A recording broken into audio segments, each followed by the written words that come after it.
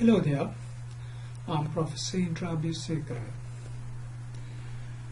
One of the learning goals in this workshop is for us to understand how to monitor cash using bank reconciliation and also to conduct a bank reconciliation. Generally, company's money that the company receive and pay goes through the bank rather than keeping it in the company.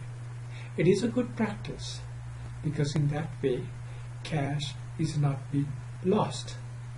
It is held in the bank. Because bank becomes the medium of cash receipt and cash payment for the company, any cash that company records as cash in and cash out in the cash ledger should then be equal to the bank statement for the company in theory, in principle. But in practice, it is not the same. They are not identical. But through the reconciliation, we can identify why that difference occurs. So, for example, in bank reconciliation, there are two parts. First is we are looking at the cash balance per the bank. In the bank, what is the cash balance? What has been reported as the cash balance by the bank statement at a given date, let's say 30th of June. And then we will adjust that bank balance for reconciliation purposes with any deposits not recorded by the bank or any deposits that is not being paid out, any payments that is not being paid out by the bank, and for any errors.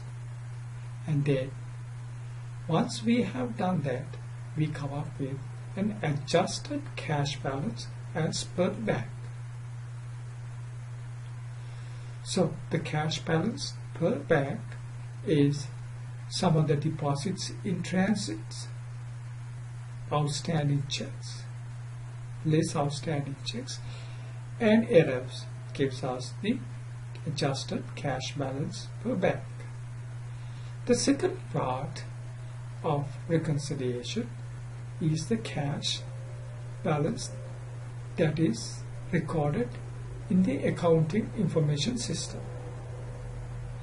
There could be some deposits, some collections that the bank has received not recorded in the accounting system. There also could be some payments that the bank has made, like bank charges, that is not recorded in the accounting system. If they are recorded, then there's an adjusted cash balance. So therefore, the adjusted cash balance per bank and adjusted cash balance per the company should ultimately be equal. That is called the bank reconciliation. It's reconciling to the bank. If I put it in another way, you start, there are two parts to bank reconciliation. You start with the cash balance per bank statement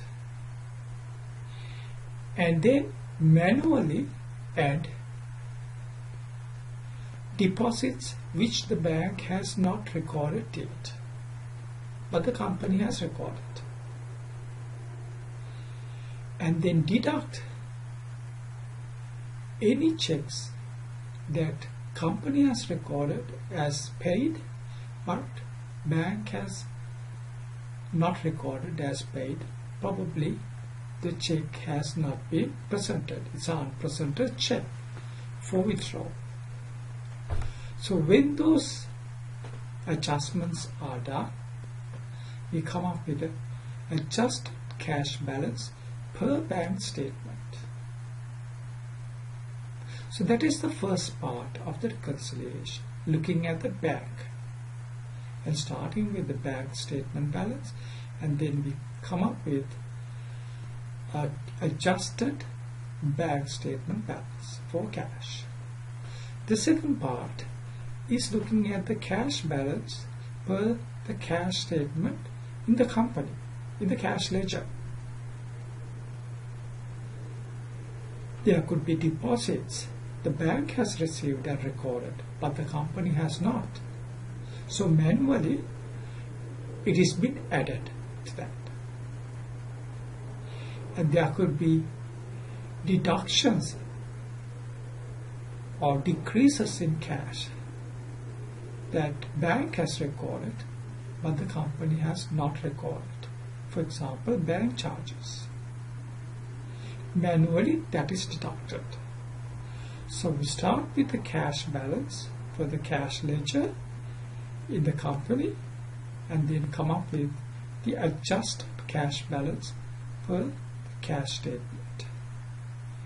And the adjusted cash balance per the bank statement should equal adjusted cash balance per the cash statement. That is called bank reconciliation.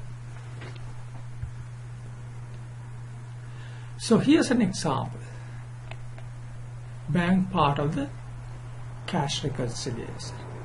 We start with the cash balance per the bank statement. Cash balance per the bank statement.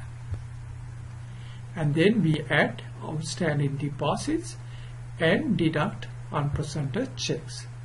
Here's an outstanding deposit not recorded by the bank. We manually add it.